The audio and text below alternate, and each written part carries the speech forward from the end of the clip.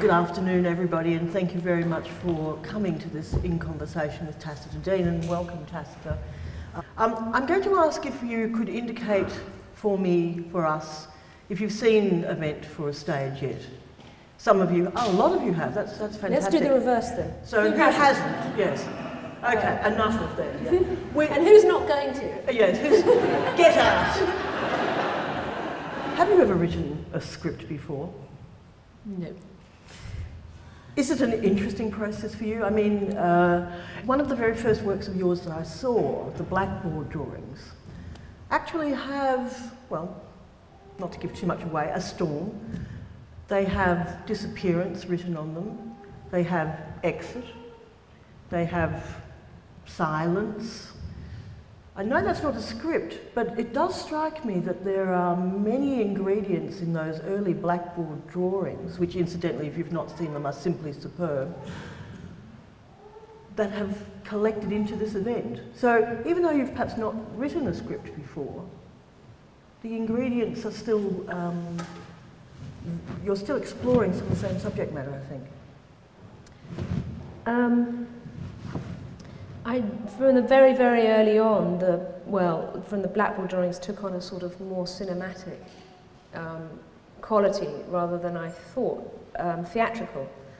But you just saying the storm reminded me that I actually did 3 boards based on the opening description of The Tempest. Yes, The Tempest was written there. Yes, and yes. It said, well, it's called a sea, a ship, and afterwards an island, which is the... And of course I hadn't crossed my mind. And that's why you need a curator. Long memory for art. But script, when you say write a script, and we just mentioned this just before we started, I never storyboard my films or anything like that. I work from a state of chaos, and I have my crew here so they know about this. We film far too much and always run out of time. And there's never really any, I actually cut from what I have, and I form the idea from the material I have. It's not I don't have that idea before. There's a lot of stuff I don't use. And that happens every single time. But it's absolutely a creed for me not to pre-imagine what I'm doing. So Event for a Stage has been... difficult? I mean, I can't even begin to tell you how difficult it has been. But what I mean in terms of, for the first time, I've actually had to work with someone who is needy of direction. Yeah, needs to know what they're going to do. Yeah. It's still a process, isn't it? But it's funny that you chose the one person who's never had anything to do with performance. But that's what's so exciting about it. I mean, I didn't want a performance artist. I didn't want somebody whose natural habitat is here. I wanted to actually see what you would do in this circumstance. And of course, you've done it brilliantly. Your work does seem to me to have a very strong attachment to time and to this sort of fragility of time. I mean, I can't begin to explain. It's so interesting. Theatre and not knowing anything about it is such an interesting position. And I never thought for a minute that I should do anything other than theatre. When you started to think about this? Yeah, not that I knew anything about it particularly, but of course, I mean, of course I'm making a film with it. So in a way, I haven't allowed myself for it to be totally transient. But emotionally, it's very, very interesting because it's so profound, this relationship you have to the moment, and then it goes. I don't know how you deal with it, actually. You mean how people how theatre people deal? I mean, it maybe explains the behaviour of the few directors I know who have always been a bit brusque, and I think they must be like that because they have to just pack up and leave and go. And off it goes. And cut off, go to the next one. And I'm exhausted emotionally. I think this is just, there's nothing that has knocked me sideways as much as this in a long time. Yeah, so sorry. it's Yes, Juliana. We'll talk about that later. Yes, all right, okay. No, but having said, also, I mean, I was saying this earlier, I've gone from a state of dread, real dread, to real elation in a very short period of time. It's like one of those rapid diets or something where you know... Can you tell us a little bit about when you first realised that film would be a medium that you would use so much? There was a 24-hour sit-in against Mrs. Thatcher trying to close Falmouth School of Art. And I remember that. And we had to do a collaborative try to do a collaboration. And I remember I just couldn't do collaboration at all. Well, that's another thing, by the way. And anyway, I ended up sort of just doing a storyboard, but not like the way you're thinking of, but the cartoon strip. And this Annabelle Nicholson was a visiting lecturer. She came down and she said, why didn't you make that into a real animation, 16mm animation? So, and then in those, then if you wanted to make a moving image, then you use 16mm if you're a student. So I made my first film in 1985, and it was like a bit actually how William Kentridge works. So there was like, I would draw something and I would change on the same drawing and photograph change again, and you would see the shadow behind it. But what happened, which was so important, was that everybody in media said, you've got to try and get your films into this mythical thing called distribution, all right? And there was this female-only distribution thing in Bethnal Green Road, and I remember having to submitting the story of Beard to that when I left the Slade, and it was rejected. Thank God.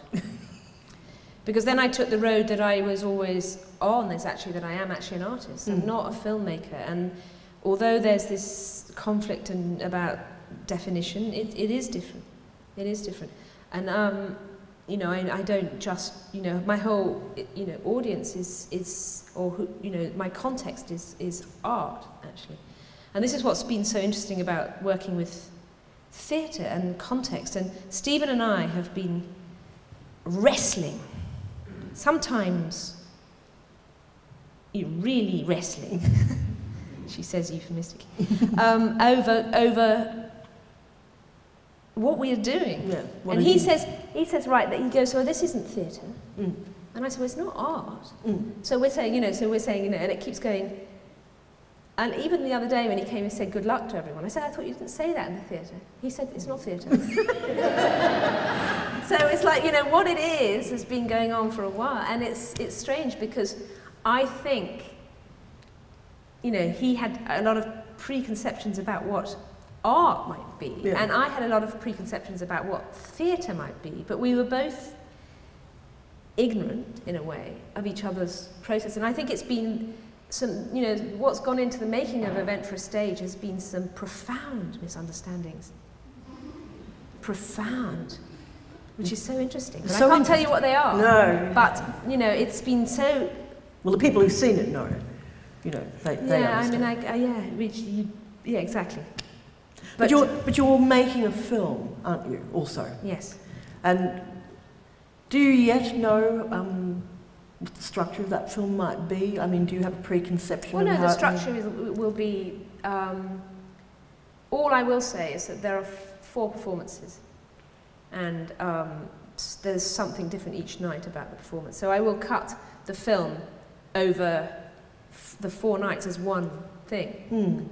So it will always have that disjunction of the different audience in the background, the different, shifts in the performance. And of course it's important perhaps for us to use this opportunity to remind people something of your quest to save film. Perhaps also to explain to people that it's not about...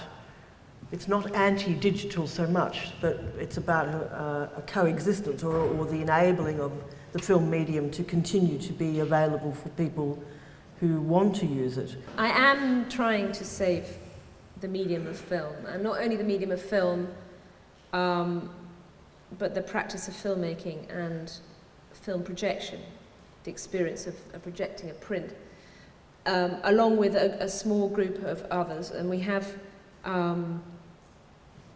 We're trying to take it to UNESCO now to get it protected as a World Heritage, and we have set up a website with the help of ACCA actually. Art museums have a lot of works on film in their collections. And there are a lot of artists and filmmakers and some film directors who still want to shoot on film. The problem is that, you know, although negative might survive a bit, the problem is that the film industry no longer needs print, film print. They don't project print anymore. And I need print. And all the art museums need print. And what UNESCO will do is very simply, it will force, you know, the international community, because this is an international project, to underwrite that so that we would protect it as a you know, like we would protect anything, actually. So that labs, and it's only about lab and stock manufacture in a way, would just keep it going enough for it to become on a level field again, because I have no doubt that people are going to want it quite soon.